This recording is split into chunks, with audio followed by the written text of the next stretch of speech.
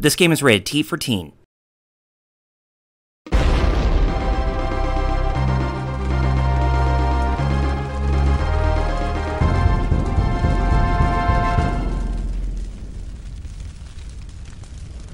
Teenage Mutant Ninja Turtles, Out of the Shadows. More like out of the crapper. Hi folks, this is RRPG here, and for today's review, we're going to tread back to the Teenage Mutant Ninja Turtles. Oh, the Ninja Turtles. You had some really great games when I was growing up. Yeah, it's true. I mean, back then, Konami pretty much had a stranglehold on the license, and they produced some really great quality video games for my time, such as the arcade game done back in 1990 for both the arcades and the NES. At least I think the arcade game did come out around that year, or I could be mistaken. And you also had the best beat-em-up of all time, Teenage Mutant Ninja Turtles 4, Turtles in Time. And there were some other really great quality ones like the Manhattan Project, the Hyperstone Heist, as well as some of the ones that were on the Game Boy. And then 2003 comes along with the second animated series, and Konami pretty much has a stranglehold on the license for the first half of the show's run, and then Ubisoft manages to pick it up by the time when the 2007 CGI movie comes out. And for the most part, some of the games were hit and miss, or they were pretty much okay, where some of them were just alright, some of them were pretty good, but most others, they were pretty bad. As bad as like reshelled. Yeah, not really good quality content right there. And then 2012 comes along, and believe it or not, that show is pretty much rad to the name Teenage Mutant Ninja Turtles. But you figure that with a great TV show that's produced on Nickelodeon, you figure that a video game publisher would have the tendency to show the same respect to that licensed property as they would with the others that developed some really great quality video games back from my time. As a matter of fact, they do not. Instead, we have Activision pretty much giving a stranglehold on the TMNT license, and their stance with video games based on that property has not been the best, as they've been treating us with very much big disrespect and shell shock. Very big disrespect and shell shock, much like how Karai believes that Shredder is still her father. Yeah, I kid you not. Dumb broad.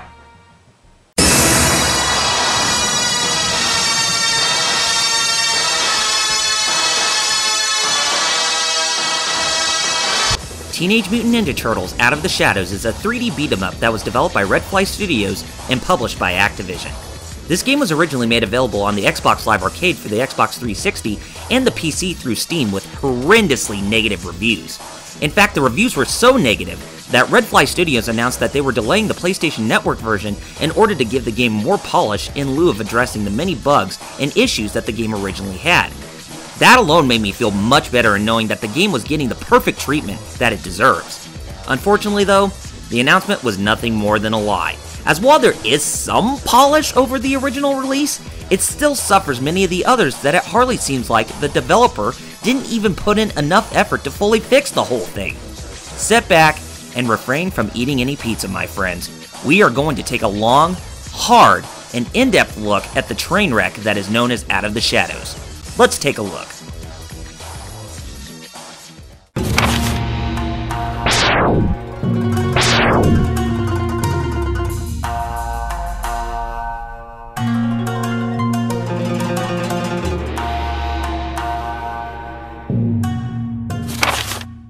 Our game starts off with April being separated from our heroes during the second mission of the game's story. This part of the game acts as a bit of a tutorial to get players familiarized with the general movement of how the game is executed. It doesn't last long though, as the painful and confusing lesson ends with April O'Neil getting kidnapped by Karai, only to be brought into a flashback with where our tale actually begins. As the story begins, you can tell that the whole thing is nothing more than what you would expect from the TV show, as it plays the same shtick of how most Turtle games go by in this day and age. I mean, my god, are we going to get to the point where a developer will try to put in the effort of making a very strong and emotionally gripping tale to implement as the basis of the game's overall goal? How many games are we going to see the same thing happen, where the Shredder ends up being the main baddie at the end of each game, where no plot is emphasized?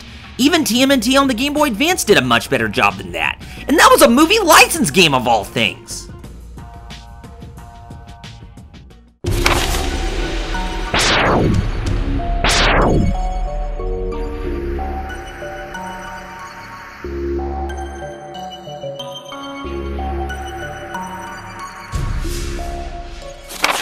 Just like most of the games on the console side of the 2003 animated series, the core mechanics of Out of the Shadows is that of a 3D beat-em-up, which borrows heavily on the combat of the Batman Arkham games done by WB Interactive and Rocksteady.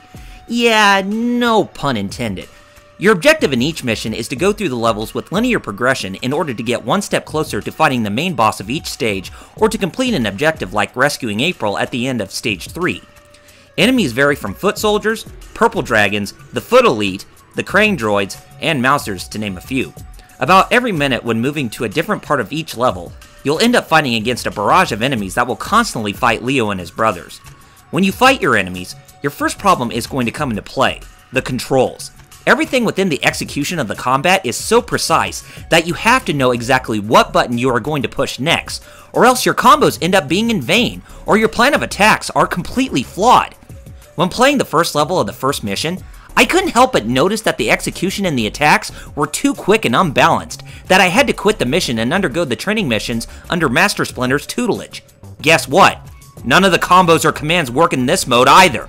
I am looking at the command that the game is telling me to input. Doing a double counter against two enemies wouldn't always work. Executing the special attacks with rotating the right analog stick when combined with the R2 button is still awkward to pull off. And most of the tag team attacks don't always pull through, as your CPU allies won't cooperate. Many of these things makes me even wonder whether or not Redfly Studios was actually going by their word, or they just don't know how to make a game that's in the style of Batman Arkham Asylum or Arkham City. And I haven't even talked about the next major flaw within the game: the camera! You will end up hating this camera for whatever reason when you play this game. The camera is always behind you whenever it is close up to any turtle.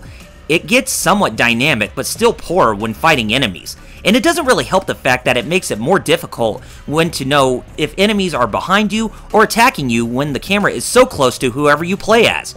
I got so frustrated when I couldn't even keep a steady visual at my enemies when attacking, because that only made the whole experience almost completely worthless. This game is supposed to be in widescreen, not up close and personal. Last but not least, my other big issue with this game is the actual gameplay that revolves around the growth of each turtle. Yes, there are RPG elements in this game to where it almost makes the whole aspect pointless.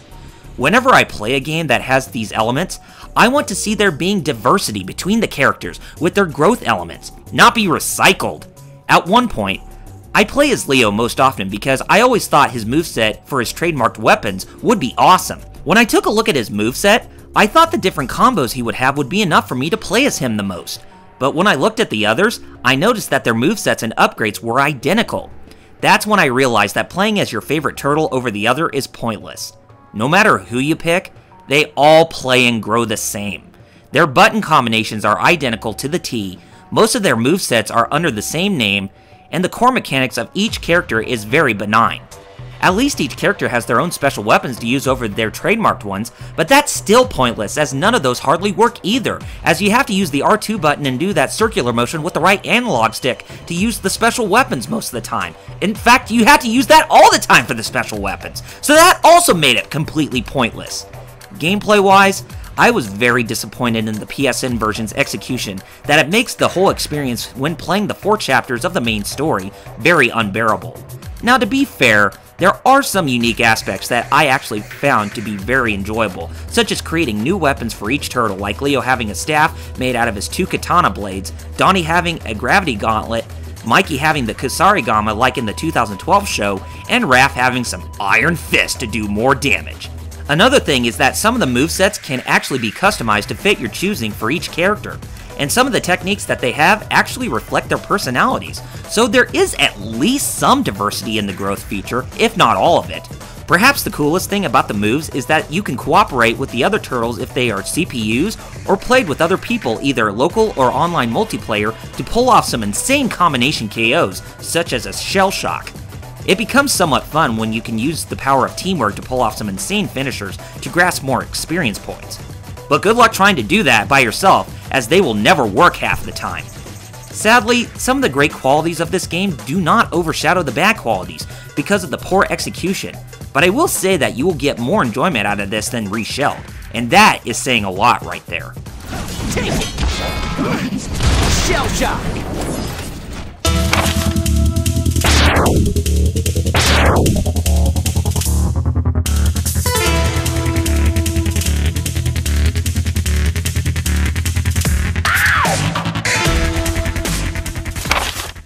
Since Out of the Shadows is the first of the 3 games done by Activision to cash in on the TMNT license, one would think that this game is based on the 2012 CGI cartoon on Nickelodeon.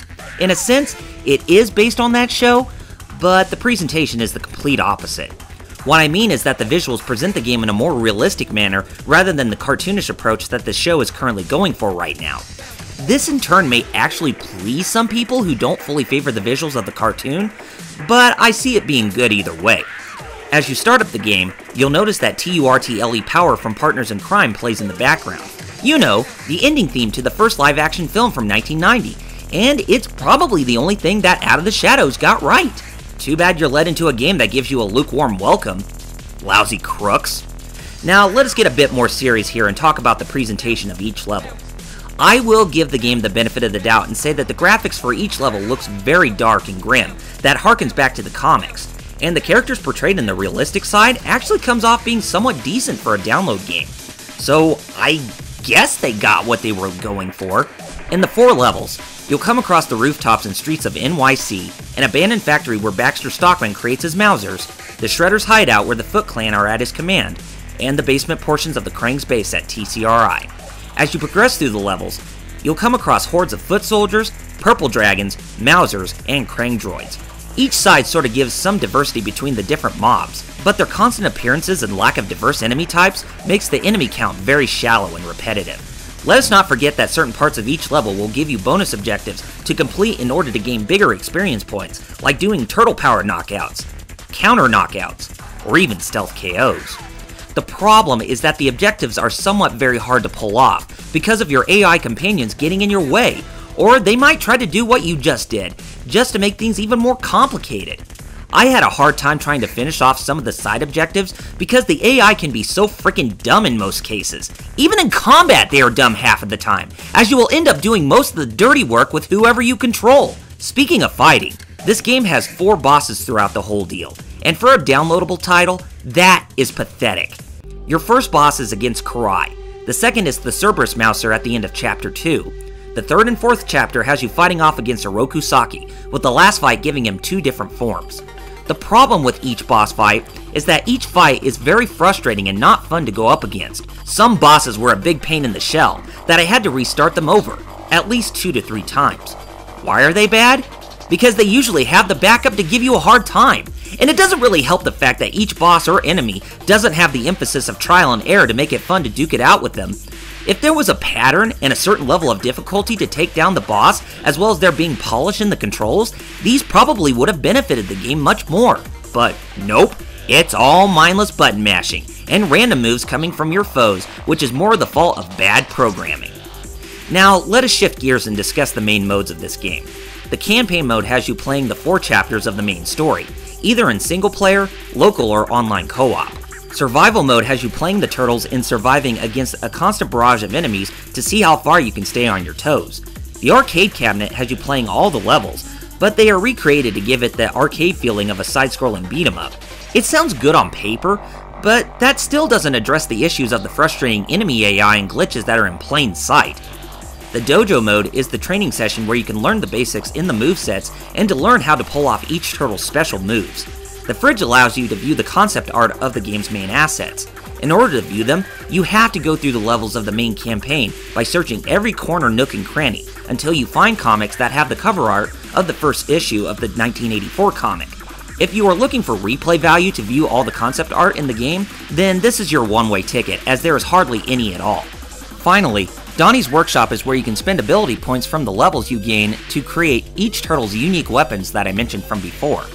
One last thing I want to go back and touch base upon is the level design. Everything is created using the Unreal Engine 3, and that outdated engine still plays a big role in many games as of right now. I really don't know why Redfly Studios didn't create a new engine from scratch to fit all consoles, because the Unreal Engine is mostly meant for PCs, not consoles. I'm serious. Every time when you look at the background when moving forward, there are glitches within the visuals that occur. I can hardly believe that though the game's dark and grim tone looks really good, but it's completely ruined by the constant glitches and bugs that occur within the levels. Like this cop, or the enemy weapons after they are defeated, or even your teammates, or even some of the levels where there is no environment at all. Just don't get your hopes up too much if you're expecting something great to come out of the presentation, because most of what I just told you will give you an eyesore because of its unpolished look. Sadness!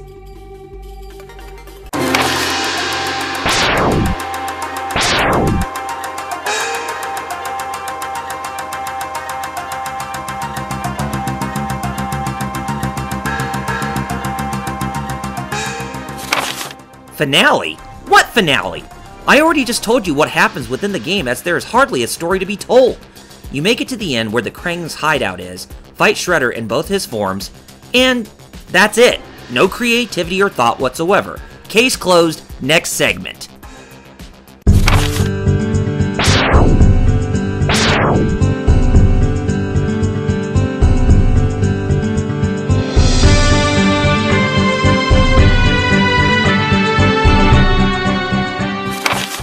The only bonus content you'll get out of this game is finding the hidden comic books in each level to unlock the different pieces of the concept art. After that, there isn't anything more to get. However, there is an Easter egg that I guess is worth showing. During the gameplay, you can switch the colors of the turtles' headbands to full red that harkens back to their original appearance within the comics and the first 5 issues of the TMNT storyline from IDW. To do this during the actual gameplay and in dojo practice mode, hold down the R2 button and press triangle, X, circle, circle, X, triangle, X, circle, circle, and X. By the time when you select your next mission or training stage with any turtle, you can toggle between the headband colors if you want them to look how they are from the traditional sense, or to make them look like their original appearance in the original comics. It's a nice touch, but that's the only other bonus you'll get out of this. Why is it that games that had potential to be good end up getting the short end of the stick, with creating a multitude of errors and hardly any good quality assurance, or an extraneous amount of collectibles for us to enjoy? Rotten crooks?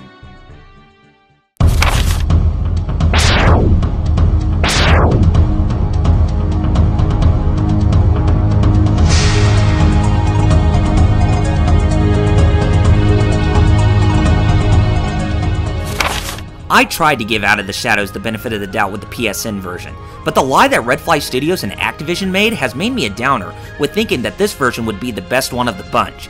Ironically, it is with some better polish, but none of the other problems were addressed with promise, as that is what it should have been. Granted, it is a far more enjoyable game than Reshelled, but the game length, content, presentation, and gameplay all suffer shell shock, and not in a good way. Everything that seems like it goes in the right direction always ends up getting shafted with major flaws. If you want a good TMNT game to go by that is part of the 2012 show, then stick with the 3DS version of the game that's based on the same name, because it was far more enjoyable. Now, I guess we can say that this game also suffers from what I'd like to call Turtles in Time syndrome.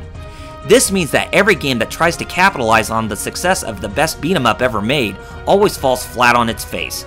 Even the 3DS game I mentioned is guilty of that fact, but it has certain appeal, until the day comes where we get a TMNT game of AAA quality that has been long overdue. Your best choice is to stay away from this game if you are not a fan of the franchise. If you are, then you will probably get in some enjoyment when it comes to the online gameplay, as it is one of the few things that this game gets right. Other than that, I declare that Teenage Mutant Ninja Turtles Out of the Shadows is a game that you should definitely skip. It was a seldom effort by Redfly Studios to do the game right, but this should tell Activision that quality over quantity is truly the way to go.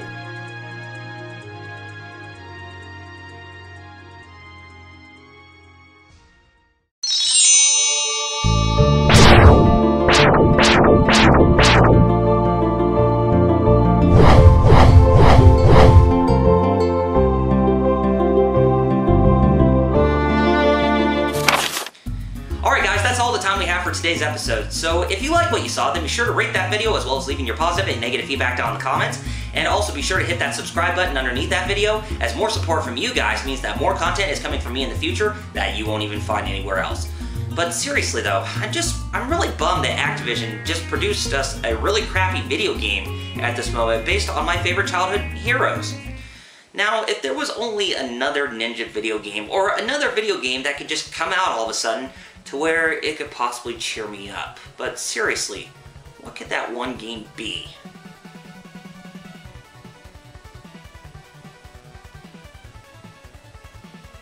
Could that be what I think it is? Oh my god, it's gotta be. It's gotta be!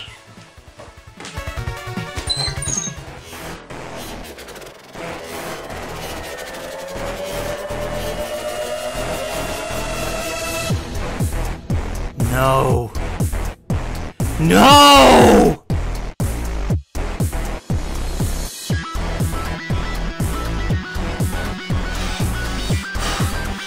Yaiba! Yaiba!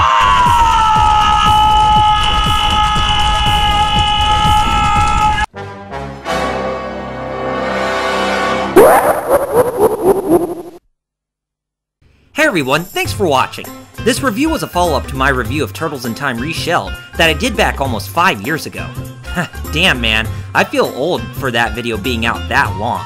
If you want to see the 2-part episode on YouTube, give it a click via the annotation. Also, be sure to check out my last review that I did, which is right here. Go watch either of them, as the views will definitely help. Seriously, do it! You won't be disappointed, as they were pretty good.